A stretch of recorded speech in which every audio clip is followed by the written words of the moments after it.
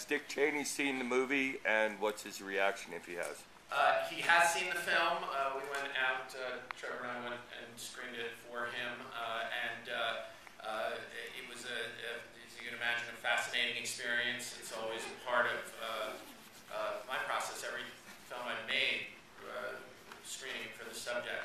I'm not going to speak on his behalf, he being the former vice president. I know people are trying to get him to respond, and certainly look forward to him putting it in his own words, but we definitely had one of the more interesting and engaging and even I'd say exciting conversations that I've had, not just about this film, but about anything afterwards. Sure. Lady down here. Did he agree to do the interview with you right away, or was there a process? We originally approached him in August of 2011, and it wasn't until March of 2012 that he invited me to Washington to sit with him and talk about it. I had been advised that that the best approach would be one that that patience would be my best friend in this, and our best friend. And but that gave us a lot of time, and quite honestly, this is a circumstance where your producing partners, ours at Showtime, really have to kind of be steely nerved, and they're funding a film where we don't know if the main subject is going to participate or not for many, many months, 7 months. And they were on board, and we all just felt if we could be patient, if we could wait, our moment would come, and eventually it did. And I went down to Washington area and met with him and discussed what we were trying to do and how important to us his voice would be to this film, and shortly thereafter he agreed to participate. Sure, right down here. It's a question to the director, but also to the writer. It's a serious question. It's a very chilling historical portrait that turned America. And you show a vice president who throughout his career was willing to lie to get what he wanted done because he thought he was right. So my question is, I sit here watching him. He seems like a classic sociopath, having no feelings about the consequences of his actions because he believes he's right. How do you feel about my seeing your film in that particular way? The gentleman, after viewing the film, got the feeling that Dick Chaney is a sociopath. And he is asking both the directors and the writer how they feel about his reaction. Well, there are a number of things I want to say. One is that I think that people are going to have a wide range of reactions to him and to the film. And I don't know you, but I suspect that some of those opinions were formed prior to seeing the film. And that's what happens when you make a film like this and when you have a subject like this. And not only is tonight's screening and this week's screening and this year's screenings of this film and airing of this film going to have a wide range of reactions, but I think for years to come, and as the Chaney vice presidency and career recede into history, reactions will vary with time. And we certainly found that with other political films, The War Room, Perfect Candidate, that I've been involved with. But I do think that the question of conviction that you are hitting upon is certainly central to what this film is about, and also central to the question of what we want in our leaders and what makes a democracy work.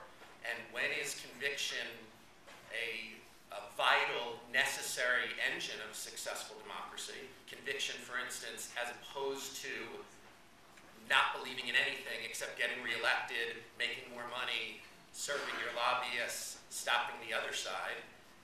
And when is conviction something else? When does it go to demagoguery? When does it become dangerous? And that's a question I think we all have to answer for ourselves as citizens, but it's certainly one that, as the directors, as the writers, we need to be raising in this film. Thank you. I agree. We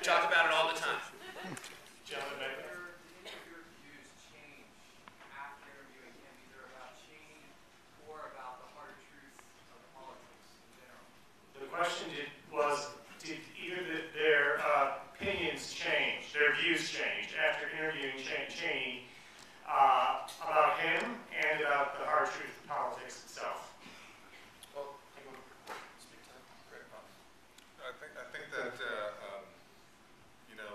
the way that I see him did change a bit over the course of making the film. I don't know that my views about what he did while he was in office changed. And one of the things I was certainly struck by, and again, this is this goes to the heart of the complication in these matters, is that Chaney demonstrates a number of virtues that I think in the abstract we would identify as things we want in our leaders: fierce intellect, a loyalty, a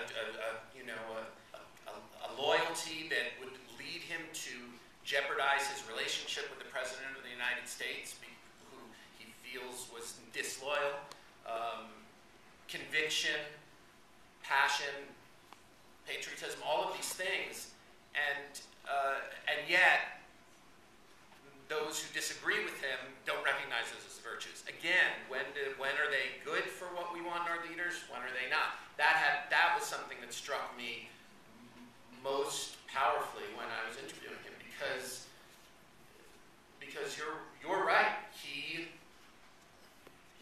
believes that he was doing what he was doing for the good of America, and he believes it even more so today than ever before. Gentleman all the way in the back, in the middle there, yeah. He didn't cover his family life. I know his daughter came out as a lesbian. He changed his view on same-sex marriage. Yeah. And the question was, is there a reason we didn't cover his family life? His daughter has come out as lesbian, and we did speak to him about it. And there's a 4-hour version of this movie that's really good, but this is you make choices, and we interviewed every member of his family. They were generous with their time in terms of agreeing to sit for interviews. But as it is just an example of a filmmaking process.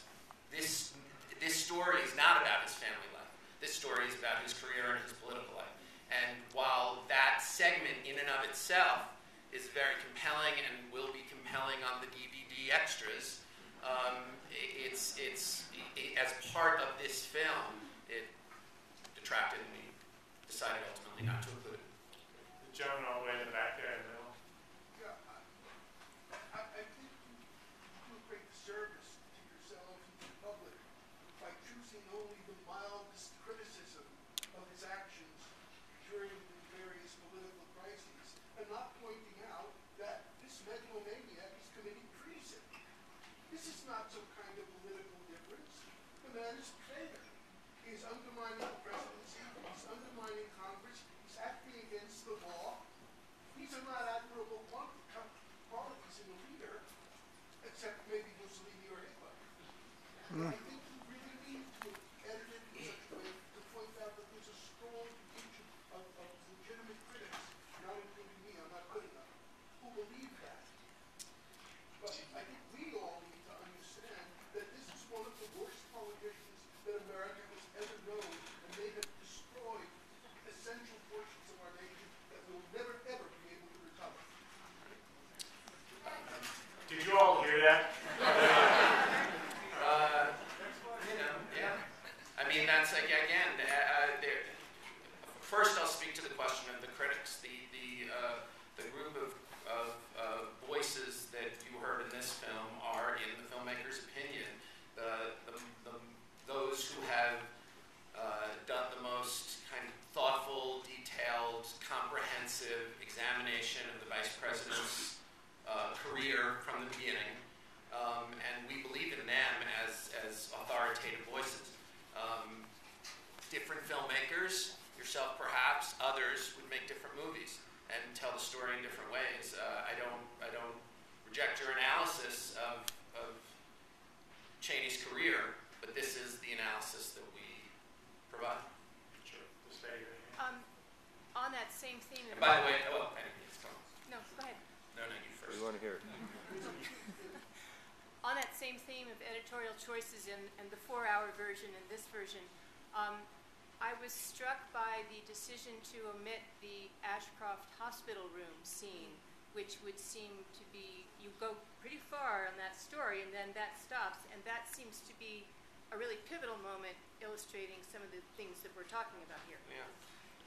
Again, it's the question is there's a not unknown moment where there's a visit to Attorney General Ashcroft in the hospital.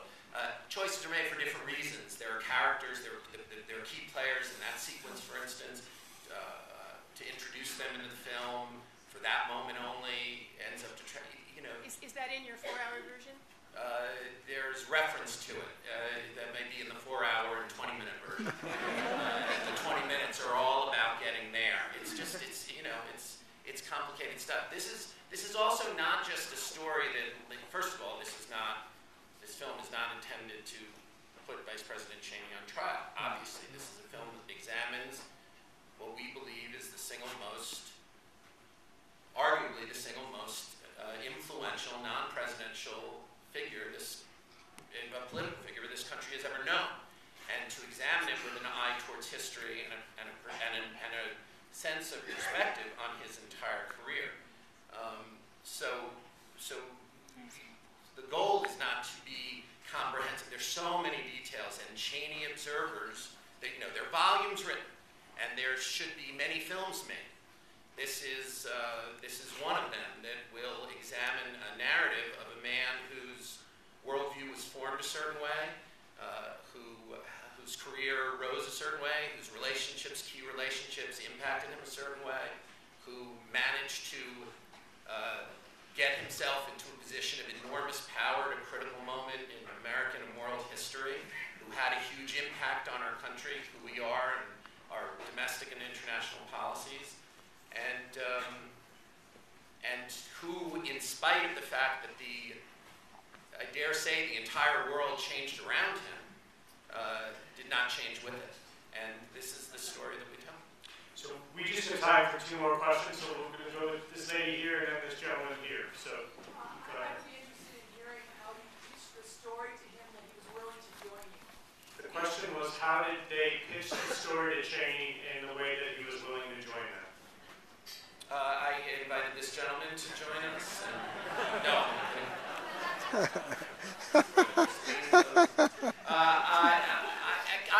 I didn't say much different to him than I have said to many of my other subjects, which is that we were eager to tell his story and to hear it in his words, and we meant it.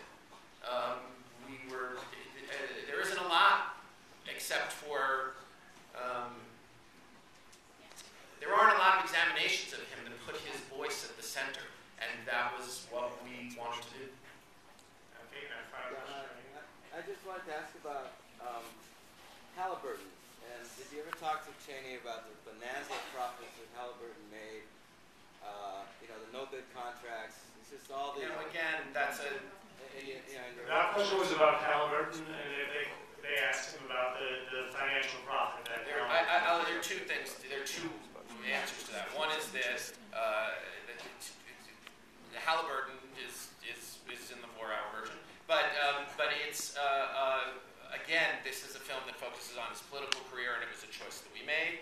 And then, in terms of Halliburton's profits in relation to motivation for the Iraq War, we found that the argument that Vice President Chaney's objectives were based in his conviction that this was how best to protect America against further attack were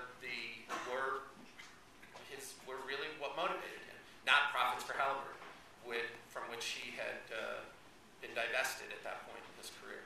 So those assertions, the